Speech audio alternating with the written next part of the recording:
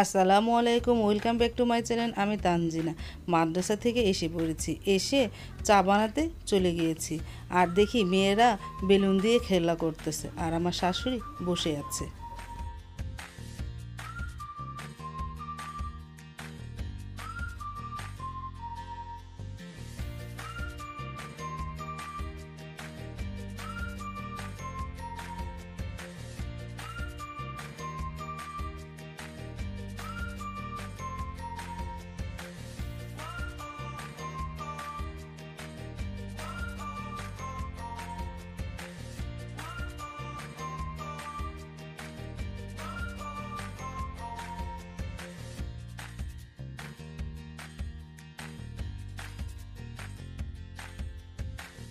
চা বানানো হয়ে গেছে।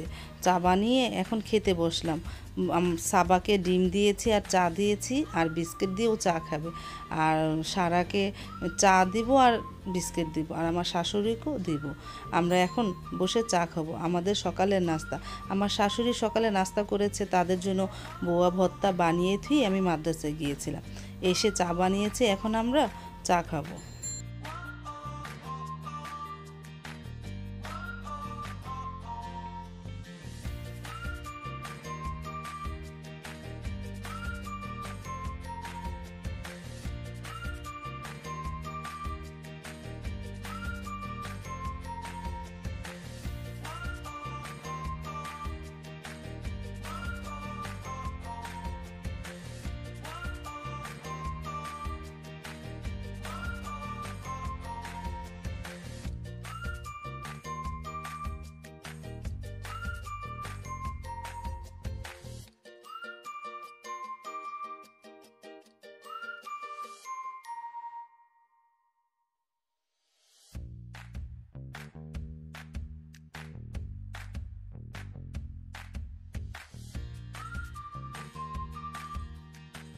সাবার স্কুলে সময় হয়ে গেছে, ও চলে যাচ্ছে।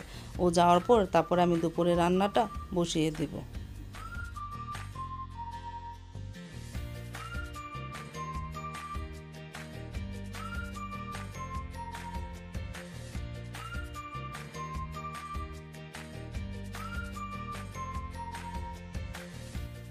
দুপুরে রান্না করতে এসে পড়লাম। পুঁই শাকে লবণ আর কাঁচামরিচ দিয়ে দিয়েছি, আর ভাতটা বসিয়ে দিয়েছি। এখন আমি পুঁই শাকটা ভাপে সেদ্ধ করে নিব, তারপরে বাগার দিব। সারা গোসল করে আসার পরে সারা টিচার এসে পড়েছে। ওর টিচার আজকে সকালে এসেছে, প্রায় সময় সকালেও আসে, বিকাল 3টার দিকেও আসে। আজ সকালে এসেছে, ও পড়তে বসেছে।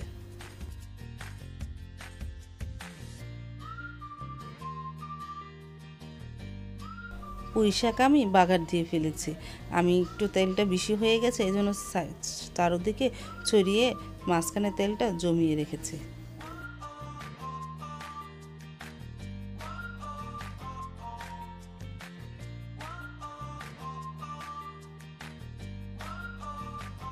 এখন আমি রান্না করব পাবদা মাছ। পাবদা মাছটা তো কীভাবে রান্না করে তোমাদের আগে দেখিয়েছি, আজ আর দেখাবো না। এখন পেঁয়াজটা বাদামি রং হলে তারপর ময় মশলা দিয়ে দিব। পাবদা মাছটা প্রায় আমার হয়ে এসেছে, এখন আমি নামিয়ে রাখবো। তোমার পুরো রেসিপিটা আজ দেখালাম না, আরেকদিন দেখাবো। পাবদা মাছের তরকারি তো হয়ে গেছে, এখন রান্না করব মুরগির পাখনা ও সাল আর কিছু মাংস। গতকালকে মুরগি এনেছিল, সেই মুরগির সাল ও পাখনা রেখে দিয়েছিলাম, কলিজাগুলা, সেগুলো এখন ভুনা করব। পেস্টটা বাদামি রং হয়ে গেছে, দিয়ে দিলাম আদা রসুন, তারপর একটু পানি দিয়ে দিব, তারপর একটু হলুদের গুঁড়ো, মরিচের গুঁড়ো, ধনের গুঁড়ো, লবণ দিয়ে মশলাটাকে আগে কষিয়ে নেব।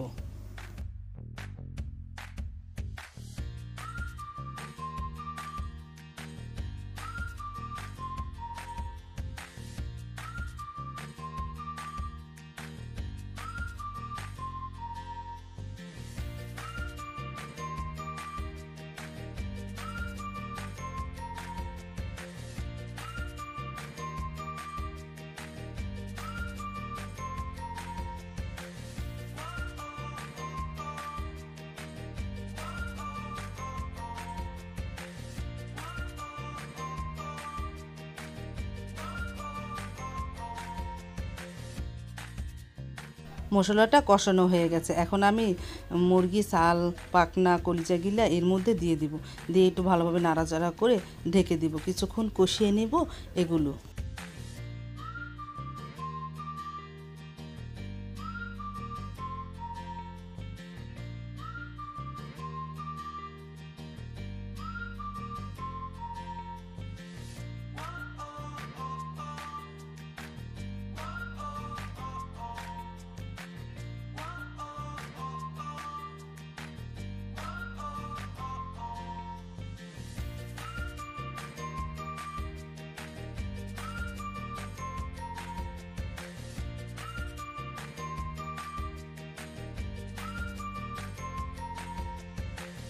তরকারিটা বলক এসেছে, আমি একটু নাড়া দিয়ে নিলাম।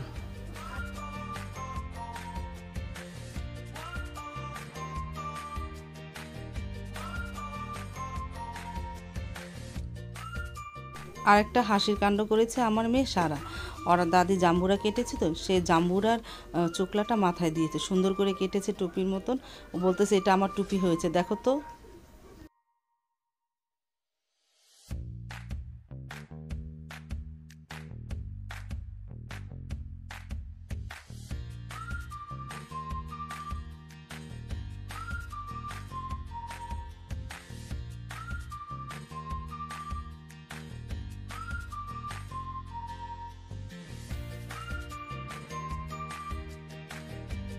তরকারিটা আমার কষানো হয়ে গেছে, দিয়ে দিয়েছি আলু দিয়ে একটু নাড়াচাড়া করার পর এখন দিয়ে দিব পানি।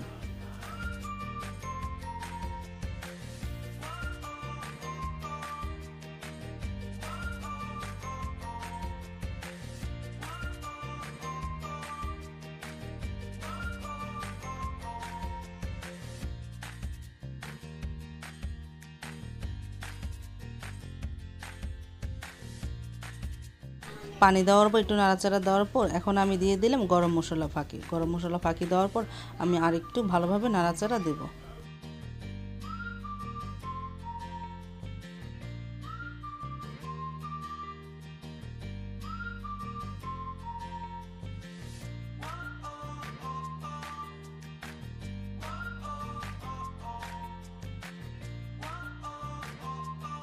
তরকারিটা আমার হয়ে গেছে, এখন আমি নামিয়ে রাখবো। দেখো উপরে কি সুন্দর তেল ভাসতেছে, আঠালো ঝোল হয়েছে।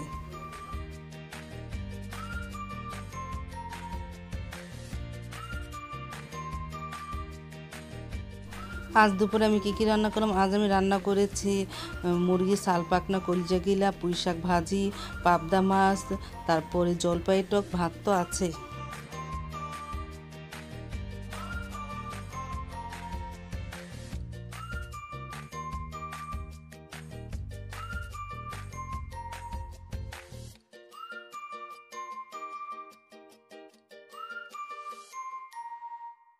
গোসল করে নামাজ পড়ে এসে ছোট মেয়েকে খাইয়ে দিচ্ছি।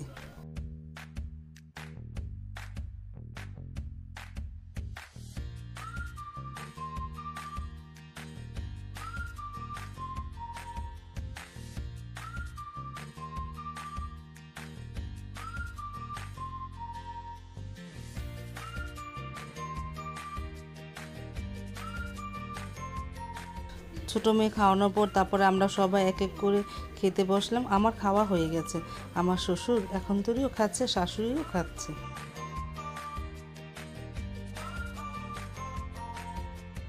বিকাল দিক দিয়ে আসলাম চা বানাতে। আমি কিভাবে চা বানাই তাই তোমাদের সাথে একটু শেয়ার করতেছি। প্রথম পানি দিয়ে দিয়েছি, এখানে প্রায় আমি 4 কাপ চা বানাবো, আমি 5 কাপ পানি দিয়েছি। 5 কাপ না 5.5 কাপ, আরেক কাপের অর্ধেক দিয়েছি। 4 কাপ দিয়েছি, আরেক কাপের অর্ধেক দিয়েছি। তারপরে আমি দুধ দিয়ে দিতেছি। দুধ আমি একটু বেশিই দিই। দুধ দিয়ে ভালোভাবে নাড়াচাড়া করে নেব।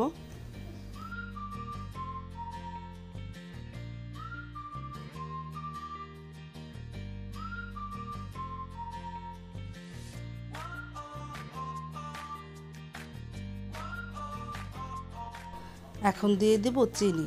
চিনিটা যার যার স্বাদ মতন। আমার ছেলেমেয়েরা টোস্ট বিস্কুট দিয়ে তো চাটা খাবে, এই জন্য চিনির পরিমাণ একটু বেশি দেব। মিষ্টি না হলে এবার চাটা খেতে মানে টোস্টটা খেতে ভালো লাগবে না। আমি এখানে 4 চামচ চিনি দিয়েছি। চিনিটা আবার তোমরা কমই দিতে পারো, কমটা দিলেই বেশি ভালো লাগে। কম দিয়ে চাটা বানালে তখন খেতে, শুধু খেতেই চাটা অনেক ভালো লাগে। দিয়ে দিতেছি চা পাতি। এখন ভালোভাবে সবগুলো মিক্সড করে নেব। চিনি, চা, দুধ সব একসাথে দিয়ে দিয়েছি। এতে করে চাটা খুবই ভালো হয়। এতে করে চিনিটাও জাল হয়, চা পাতিও জাল হয়, দুধটাও জাল হয়। মানে চা পাতি থেকে রঙটা ছড়িয়ে যায়। বলক আসলে আমি জালটা কমিয়ে দিব।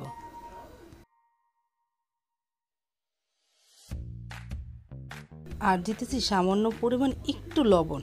লবণটা দিলে চাটা খেতে অনেক স্বাদ লাগে।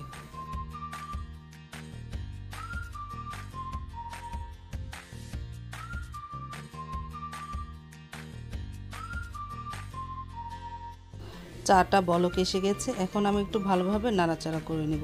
উপরে উঠেছে তো আস্তে আস্তে নাড়া দিয়ে এই ফেনাটা নিচের দিকে দিয়ে দেব। তারপরে আমি চাটা অন্তত 15 মিনিট বা 10 মিনিট পর্যন্ত জাল দিব। 10 মিনিট বা 15 মিনিট জাল দিলে আস্তে আস্তে দুধটা ঘন হয়, চিনিটাও জাল হয়, চা পাতিটাও জাল হয়। আমি 15 মিনিট ধরে জাল দিয়েছি। দেখো উপরে কি সুন্দর সর উঠেছে, সর হয়ে গেছে। এখনই আমি একটু নাড়াচাড়া দিয়ে আমি এখন নামিয়ে ফেলবো চাটা।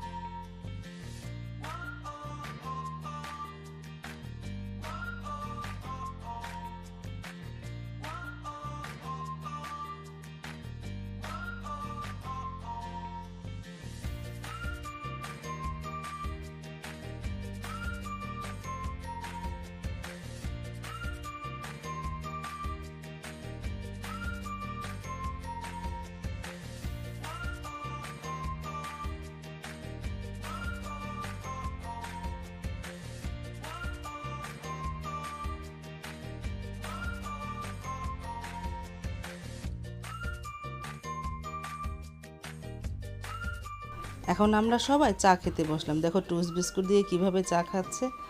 আমার কাছে ভালোই লাগে টোস্ট বিস্কুট দিয়ে চা খেতে। আজ এই পর্যন্তই। খোদা হাফেজ। আসসালামু আলাইকুম।